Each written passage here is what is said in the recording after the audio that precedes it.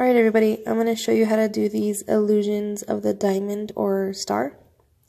You're going to need a ruler. It could be wooden, plastic, metal, so long as you have inches or centimeters on either side. I'm going to be using a Sharpie, but of course, for you, go ahead and make sure you are using a pencil. It's easier to use a pencil because you can erase it. Sharpie, you cannot. I'm using the Sharpie so that way you guys can see it. Alright. So I'm going to actually do my first diamond with the inches, which is the wider measurement. And then of course I'll do my second one with the centimeters, which is the smaller measurements. So the first thing I'm going to do is I'm going to figure out how long I want my line to be. And so I'm going to do it about 5 inches. Make sure when you draw your first original line that you have enough space for the other line that goes vertically. So our horizontal line is going to go across 5 inches. And then I'm going to go ahead and measure the halfway mark of my 5 inches, which is 2.5. So now I'm going to rotate my paper, and I'm going to draw another 5 inches length line that meets in the center. So at the 2.5 mark, I'm going to draw a 5-inch line. And the reason why we're doing this is because we want the same amount of length on either side, so all 4 of our sides are equal. So now what I'm going to do is I'm going to make my measurements, and I'm going to measure at 1/2 inch. So every 1/2 inch, I'm going to line it up. Here's my 1/2 inch and then my whole inch. So you're gonna measure all the 1/2 inches and the whole inches on both sides throughout the whole entire line. So 1/2 inch, whole inch, 1/2 inch, whole inch, 1/2 inch, whole inch, etc. And so what we've done to this line, we're going to do the same thing and make the measurements on our other line as well. So same thing, we line it up, 0, 1/2 inch, whole inch, 1/2 inch, whole inch, 1/2 inch, whole inch, 1/2 inch, whole inch, 1/2 inch, whole inch. Okay, and so that's how you do your measurements. So now, if you think about it in math, we've got our x-axis, where we make a graph, and then we have our y-axis. And so just like in math, you're going to mark and label all of your little measurements. So we've got positive 1, 2, 3, 4, 5 on the x, positive 1, 2, 3, 4, and 5 on the y. Then of course we have negative 1, negative 2, negative 3, negative 4, negative 5 on the x. Then the negative 1, negative 2, negative 3, negative 4, negative 5 on our y. And so for this, we're actually going to tweak it a little bit. Our y, we're going to end up adjusting it, so that way we can use it easier and make it easier for you to understand. So the y, we're actually going to switch it. So it's going to flip 5, 4, 3, 2, and then 1. So our positive has been flipped, so now we're going to go ahead and we're going to flip our negatives as well.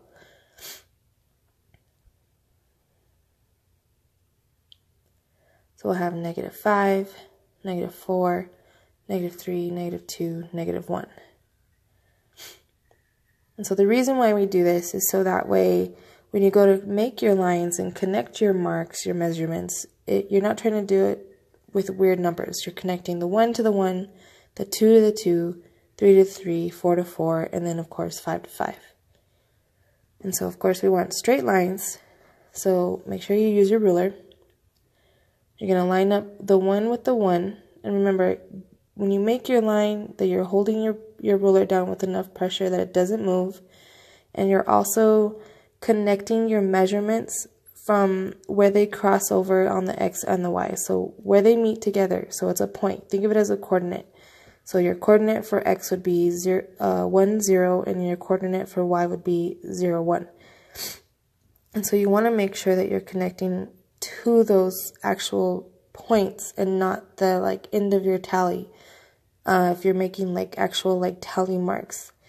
you want it to be to the middle, to the center, because what will end up happening is that X and that Y axis line will end up being part of the grid that's inside of your diamond. Right? And so that's how you do the lines for the first corner. And so what we do to this corner, we're going to do to all of the other corners. Again, connecting the 1 to the 1, the 2 to the 2, 3 to 3, 4 to the 4, 5 to the 5.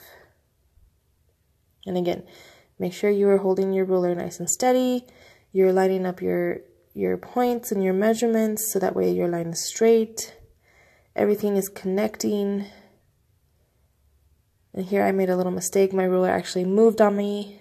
So make sure again that you're holding that ruler nice and steady, making sure it's not moving as you pull your pencil along the edge to make your straight line. And please, please, please, please, please use a ruler. If you don't use a ruler, you'll end up getting like wavy lines and it won't look so smooth and pretty. So this is the measurement at 1/2 inch.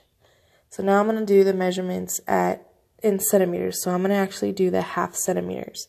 So the first thing I want to do is draw my X and my Y axis. And I actually decided to do 10 centimeters long. So of course we start with our X.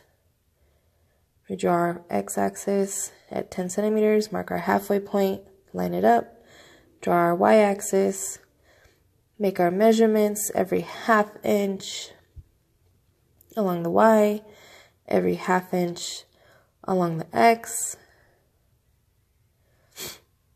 And then I went ahead and I labeled it as my 1/2 centimeter. So my measurements are 1/2 centimeter.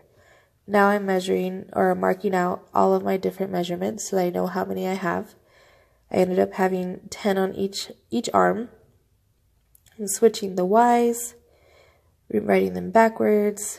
Instead of 1, 2, 3, 4, 5, 6, 7, 8, 9, 10, they are 10, 9, 8, 7, 6, 5, 4, 3, 2, 1.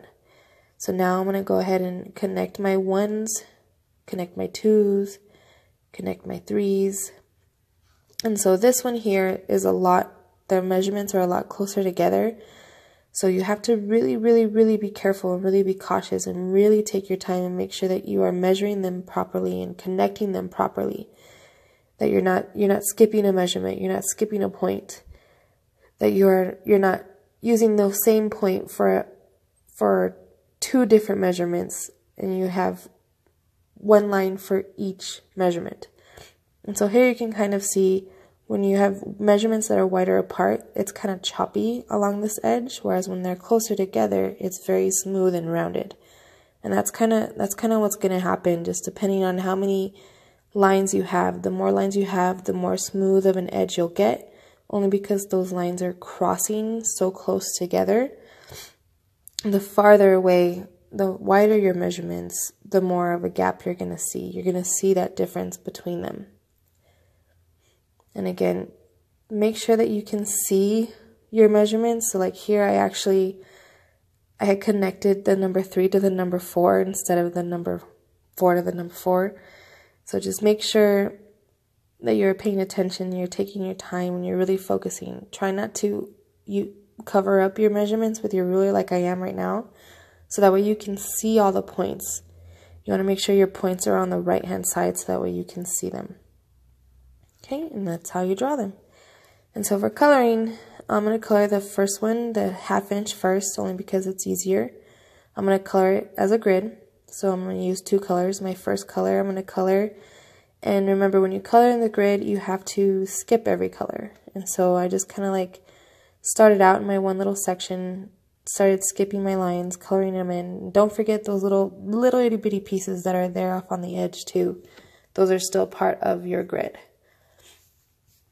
So I went in carefully coloring in my sections, my little itty bitty sections as well. Coloring in, skipping one, coloring in, skipping one. And then filling in that white space, that second section with a second color. I'm using like a pink. Now again, it doesn't matter really what colors that you use, just so long as you are aware of what your color value is going to be. And so I had chosen these 2 so that way I could use a color that is an analogous color to them, which is this blue. So I've got blue to mix green, and then pink is kind of partial to red, and so they kind of go together just a little bit. So I'm actually going to color along the edge, and as you can see, I'm coloring super, super light. You can't really even see it when I color on the white section. But just here along the edge, you're going to add some of that analogous color for your value. And all you're doing is basically giving it like a little bit of a darkness. Like I said, you don't want to color too hard that it overpowers your first color. You just want it to look like it's darker, like it's got shadow on it. And the reason why we use colors instead of black is so that way it doesn't overpower it. Black is actually a very hard color to make values with when you already have color. So that's why we use other colors to make our values. And so the second one, because they're so small together, so thin, I'm just going to use one color when I'm going to use orange. I don't have wide enough colors, or thin enough colors, I should say, to get in between each one of those little grid sections. So I just did it one. Then I'm going to take my analogous color, which is red, and just like I did along the edge for the first one, I'm going to do along the edge for this second one as well. So as you can see, curved line there, I'm going to make a curved line here. And so it's kind of like you're kind of like coloring along the edge, pulling that value into the center, almost at like a triangle, I guess, type shading. And here you can actually see it as the red kind of overpowers my orange a little too much. And so I decided I was going to add my complementary color to orange, which is blue.